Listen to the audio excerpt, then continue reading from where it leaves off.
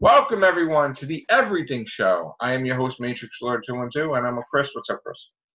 What's up, everybody? So I got to ask you, and I know we didn't get to talk about this. We saw a poster. We did a cast on it earlier, where it was supposed to be Avengers: Infinity War, and I kind of got pissed when I saw it because it reminded me of Spider-Man: Homecoming, and Iron Man was like 70% of the poster. Yeah. And Guardians of the Galaxy was like, say, another big percentage. And the movie's called Avengers, and the Avengers are all the way in the back, really small. In fact, Doctor Strange was not even an Avenger, and he's there, like whatever. Why did they make a poster like that? Was that real? I think it was. I think I know the one you're talking about, and the reason for it is that Robert Downey Jr. is going to be the main hero character in this movie. It jives with the rumor that it's going to be his section of the Avengers that really takes the front in this movie. Like they take front, they stand front and center in this movie, and then in the next one, it's Captain America's part of the Avengers that have to go help Oh. them or something. I mean, that's the rumor. They're all going to be in this movie, but the rumor is that that's how it's kind of separate, So Robert Downey Jr. being, the one of the larger characters, if not the largest character on the poster, it makes sense to a point. I'm not really a big fan of that poster. If I'm thinking of the one that you're thinking of, I don't like when they just put too many things in a poster at once. Right. It works in some things, but it's not a bad poster. I just don't think it's. Well, so I in think other it's words, some definitely of the better than the Guardians of the Homecoming one. Galaxy. So in other words, some of the Guardians of the Galaxy are with Iron Man, and some are with I think all of the Guardians are with Iron Man. I think the whole team is with Iron and Man. Thor yeah. too. Yeah, because he's with them. And what about the Hulk, right? Yeah, I'm pretty sure. Yeah. But Captain America's team, which is what, Ant-Man and Black Widow, Hawkeye. They're Winter Soldier. Okay. Captain Marvel, right? Probably. I would think. I have to think. Okay, because you got to have some powerful people on Cap's team. Yeah. I mean, and I would have thought Black Panther would have been on Cap's team, but he is. I'm pretty sure. Because he's on the post with Iron Man. Unless that's just a thing. I don't know. Oh, I don't know. Well, I mean, they're all going to show up in the movie, Yeah. so I mean. All right, so what else? What did you have to have? I mean to throw you off there, but No, it's fine. We got the first teaser trailer for Pacific Rim Uprising. Oh, I didn't even today. know that. It's a very good trailer. It basically starts out with this robotic voice saying, what is a Jaeger? And it goes through kind of saying what a Jaeger was. And I really like this idea because there's a line in the trailer where the robotic voice says, when the monsters attacked, we didn't wait for heroes to fall from the sky. We saved ourselves. And it talks about the Jaeger program. And then we get to see the new Jaegers, most of them in the movie. The main one is going to be called the Gypsy Avenger, and it's a upgraded version of the Gypsy Danger. It's the thing about a lot of the Jaegers in this movie is that they are much sleeker and they weigh less than the original Jaegers that we saw in Pacific Rim. Mm-hmm. They have more weapons. They're more humanoid looking than the ones in Pacific Rim. Okay. So the main one is the Gypsy Avenger, and John Boyega is one of the pilots. He's in the trailer. He says something like "Join the Jaeger uprising." The other few Jaegers we saw, one of them was called the Saber Athena, which is it's like a red Jaeger. It's got two katanas, very sleek looking, almost like a feminine design almost. Another one we saw, what was it? It was called the Titan Redeemer and the Bracer Phoenix as well. So they had that much in the got teaser? a lot of cool. Yeah, they showed a bunch of them. Yeah. Wow. We also saw Yeah. about, I think it was 30 to 50 seconds. It was less than a minute, I believe. Well, that's so big. Yeah. We also saw what the toys are going to look like, the Jaeger toys. Now, I was completely wrong because the company that's making them, I believe, is called Tamashii Nation or Tamashii Nations. I think Okay. they're part of Bandai, and they're known for making like pretty high quality figures. Right. I thought these were going to be really expensive. I was wrong. They look really good, and the most expensive one so far has been a little bit over $30. Wow. So really not that bad for pretty cool looking figures, I have to say. Now, we only saw the Jaegers. We haven't seen any kaiju, Right. but I think they're saving that for the first trailer. So Okay. Wow.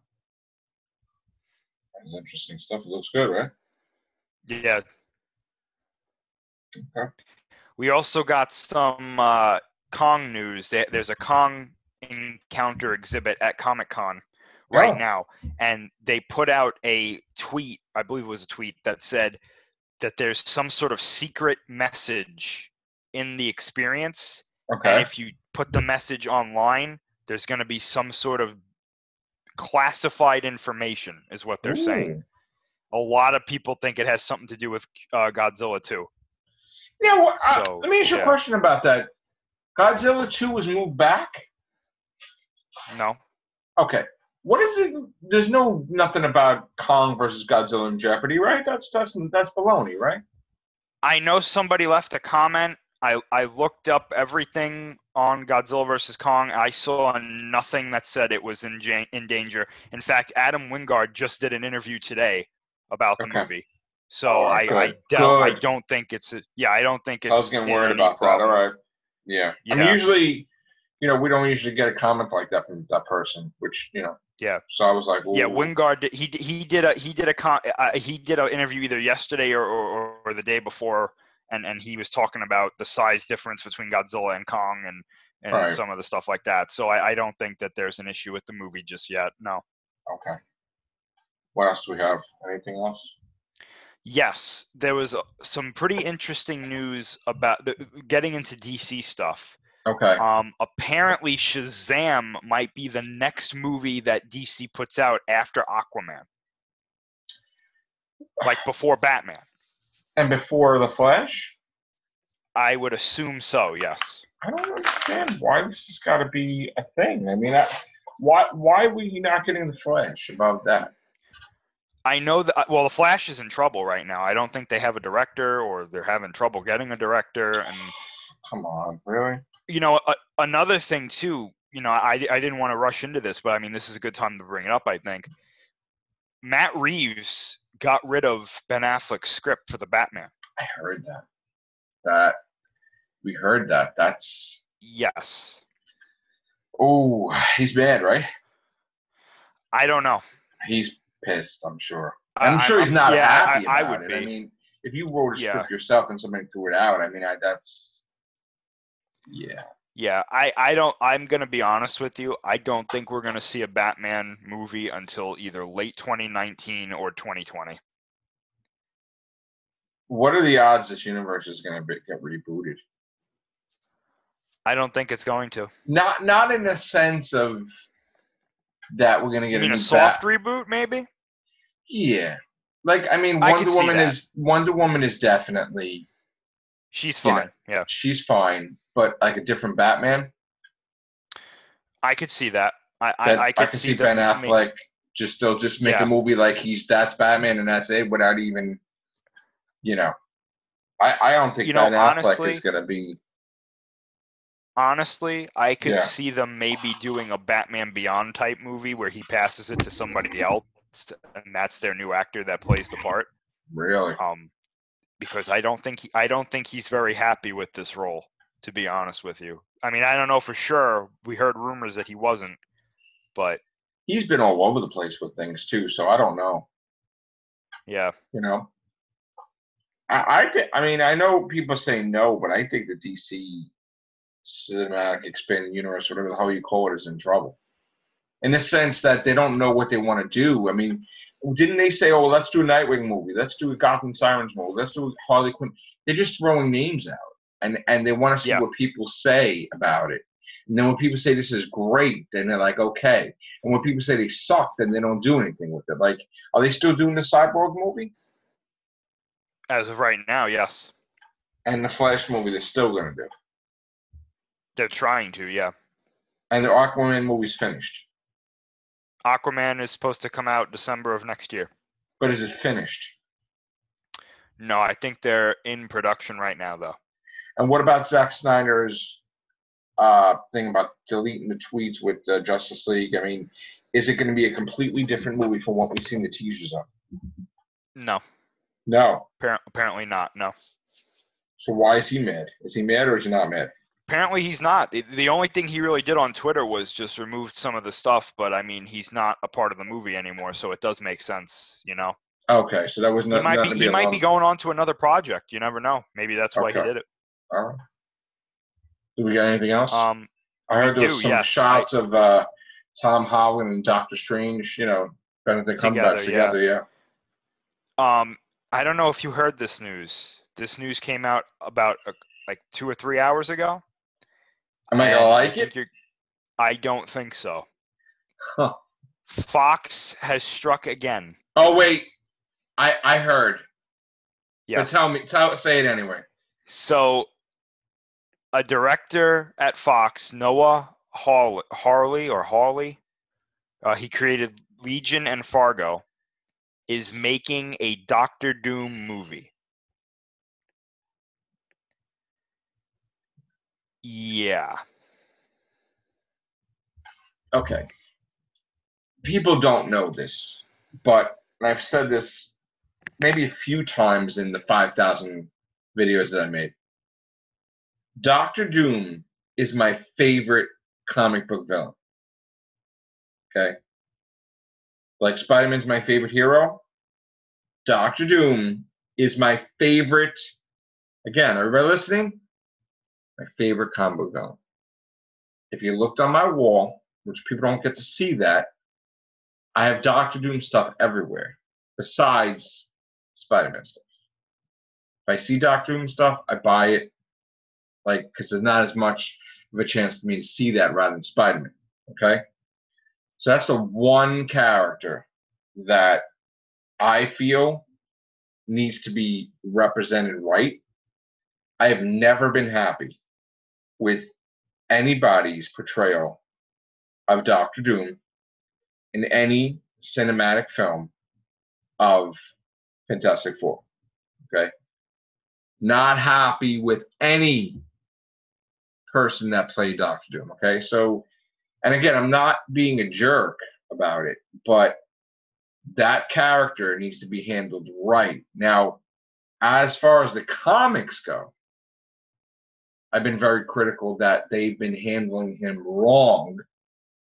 And Doctor Doom, where is a seller of comics, and he puts the comic in, it sells. They have destroyed the character so much that he is the last place comic of Iron Man, and he shouldn't be Iron Man. So, Doctor Doom is powerful enough to run the whole Secret Wars thing, yes, and to have his own, series about him, yes. But as far as a movie goes, this is where I think people just don't know what the F to do.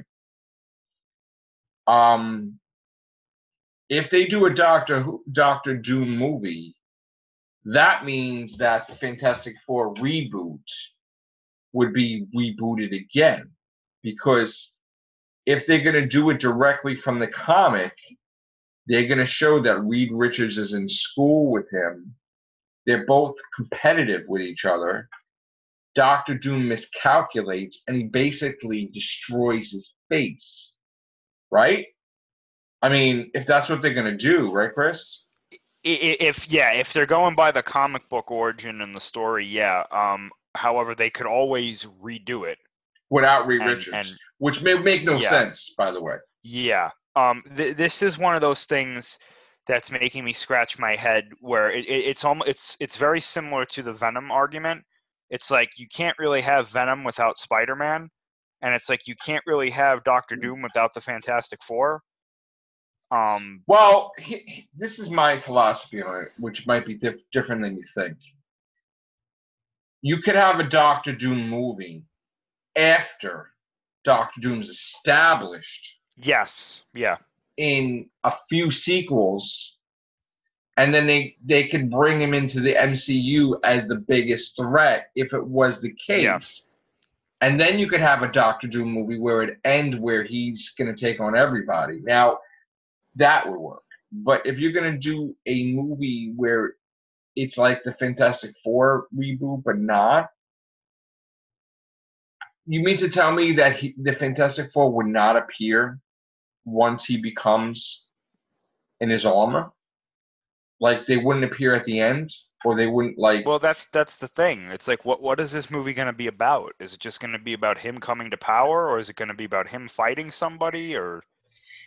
The reason why this is because there must be some clause in the contract that as long as Reed Richards, Benjamin J. Grimm, Sue Storm, and Johnny Storm appear, even if they're not the Fantastic Four, that they could continue the license. So this may be a technicality to keep the franchise going, where they don't want to put another Fantastic Four reboot out because it's going to keep failing because they're not ready. So they need to get ready, Chris. They need to just stop putting shit movies out. Why can't they just get ready? I don't understand. Why can't they just make a good Fantastic Four movie? Can't they spend top of the line money and get somebody to do it? Yes. Can't they? My thing is this, though. What they need to do is, and maybe I'm wrong, but they need to get somebody to do it and then let them do it. Don't step in and be like, well, we don't like this, unless they're going way off the rails. But I mean, I honestly think that the only company that can do a good Fantastic Four movie would be if it was in the MCU, because I don't the agree. MCU. I don't agree because of what they did with Spider-Man. But this is why I say whether or not we would like it is a different story. But as far as we've seen, they've been able to take an idea like Ant-Man and make a really good movie out of it. They've taken Spider-Man and they've made a movie that most people like. With the Fantastic Four, I don't think that they would, because to me it seems like Fox is afraid to kind of be a little silly with it. And they're trying to make it too serious, and that was my problem with the most recent one, is that it was so serious that it was like, am I watching the Fantastic Four, or am I watching like a really serious drama? So I think what they need to do is they need to kind of take a lighthearted approach with it, not too light, but a lighthearted approach where it's kind of like a family movie, but it still has some good moments in it. That's why I did kind of like the original two Fantastic Four movies. They have problems, but at least that they were lighthearted. Yeah. The first one was more lighthearted, and I got into it because I was like, it's not too serious, but it's a little goofy, but that's okay because it's the Fantastic Four. Right. But that other one that they just did, it was like, I feel like I'm gonna get depressed after watching this movie. Like it's so like ultra serious, and I don't need the Fantastic Four to be ultra serious, No. It's got to be lighthearted, but it can't be corny. Yeah. And that's what they've been doing. They don't know how to do it where it's lighthearted and not corny. Yeah. Why can't we get like a huge director to do this Fantastic Four movie with a great writer? I don't understand. That's why it's so hard now, because they've tried it 3 times. Is there any fans that are directors that could do it? I mean, writers. Well, that's the problem. That's why I brought that up before. Yes, there are, but my thing is, how much is Fox going to be like? You can't do this. You can't do this. You can't do this. You can't do this. You got to do it like this. They have a huge library of Fantastic Four villains. Oh, they have it all. That Marvel's dying for them. I know. So let them do the movie. You know what? Not for nothing. What I would do with Fox is I would get the best people for the role. I mean, I'm not just talking about name brand people. As long as they can act really good, it doesn't have to be ridiculous. I would get the best writers. I would get the most ridiculous directors, and just go all out. Budget is $250 million more, and just that's it. You know what? This is your final attempt. You put the kitchen sink in it. I mean, you do this movie as if this is your last Fantastic Four attempt, but you go out with a bang. And if you fail, okay, but at least you got the best people for the role and the best writers and the best directors. I don't even care. You get J.J. Abrams or whoever, Garth Roberts, I don't know, anybody. You get good friggin' people, man. Really good. And I'd be happy. And I am very sad that I'm almost embarrassed that Marvel shit on Fantastic Four comics and will not, because of Disney, put out a Fantastic Four comic. I'm embarrassed because that's Marvel's first family. So I guess Marvel is not about family anymore because they shit on their family that put them on the map. So again, they tried it with X-Men. I wasn't happy with it. They tried it with Deadpool. They tried it with Wolverine. Let's kill everybody off because screw Fox. And you know what? They want to bring Deadpool back because they lost a lot of money. And, look, I don't understand what the big deal is. Why can't you have your comic and then somebody else has the movies? Why are you going to lose money? You're losing money already with making stupid things. Put a Fantastic Four comic back out there. But no, they won't do that because Disney stepped in. And it's very unfortunate to me. It's very sad. Marvel's not true unless they have Fantastic Four in their stable. In the comics. It's not the same. Marvel Universe is not the same. You take a big part of the Marvel Universe out, it's not the same. It isn't. So, I mean, not to me. I don't know about you, Chris, but Fantastic Four. No, I agree. I think that I think the MCU would probably benefit from having the Fantastic Four back. And I'm not just talking about the MCU. I'm talking about the comics too. All together, yeah. But specifically talking about the MCU, not only would it benefit from having the Fantastic Four there, but think about the villains that they would have access to. If Marvel got it, Kang the Conqueror could be in Avengers 5. Absolutely. Namor the Submariner could be in. And again, I see, this is the thing that I never understood. I mean, to me, I want Captain America movies with, Chris Evans. Sure. But I don't want the Avengers in it. I really don't. I want, his own movie, Yeah. And Winter Soldier was fantastic. And yes, Civil War was good, but I think I would have rather had him as own movie. He could be fighting the Red Skull, which I would love a better chance at the Red Skull. He could be fighting Namor the Submariner. They could do maybe like a prequel or some flashback into the past that he's the reason that Namor didn't come to the surface decades. And then now he comes, you know what I'm saying? So, but I think that's what needs to be. Anything else? So we'll save it for tomorrow. What do you think?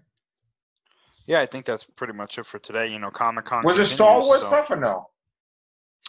Yeah, there was a weird thing that happened. Well, actually, there's two things. One of them is pretty cool news. The other one's kind of weird. The first one is there's an exclusive Luke and Rey figure at Comic-Con this year, and it's Luke from the end of Episode 7 and Rey from the end of Episode. I think it's either Rey from the end of Episode 7 or Rey from Episode 8, but the Luke figure is definitely from the end of Episode 7. So old man Luke. Very cool looking figures, really cool. The other weird news is they revealed a new character today. Yeah. And it's apparently Finn or Poe's wingman. I think it's Poe's wingman, like his partner that he flies with, I guess, or is part of his squadron. And it's literally just exactly the same character from the Episode 7 who got killed. But it's like the same model. They just put a different name on it. I don't understand. What do you mean got killed? So you remember in Episode 7 there was that alien X-wing pilot who, he had the really rough voice, and I remember he was like, Finn or Poe gave that order, and he was like, Roger. It was that alien that had kind of like the grayish skin, like really small mouth, and his face was kind of flat. Oh. Well, I'm sure there's some people who know. Next time you watch The Force Awakens, you'll probably know who I'm talking I about. just watched it the other day too. Yeah. All That right. character got killed. That character got killed during that battle. Yeah. This new character is literally just the same character model with a different name. And I don't really get it. I am just kind of like, okay. I see.